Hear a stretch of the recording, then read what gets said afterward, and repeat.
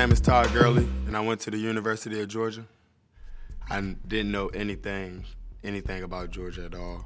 What were the other schools that were recruiting? More of the North Carolina schools, you know, like the NC States, the UNCs, East Carolina,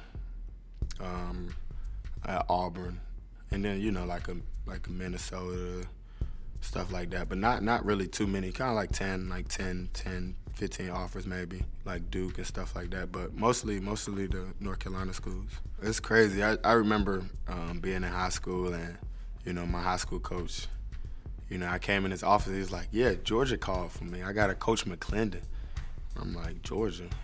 I'm like, what they calling for? I'm not going there. I didn't even know who Herschel Walker was at the time. That's how lost I was just on the whole Georgia tradition. And I think it was Martin Luther King Day. I remember Coach Richt coming down, and him and Coach McClendon, and they was walking with us. You know, every year they do like Martin Luther King marches. So he did the march with me.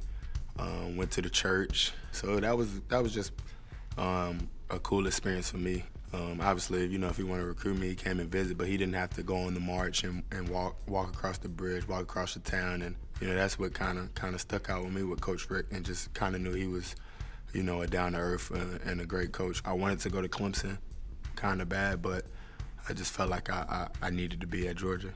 I always kind of wanted to play in the SEC, and, you know, it just felt like that was the place for me to go.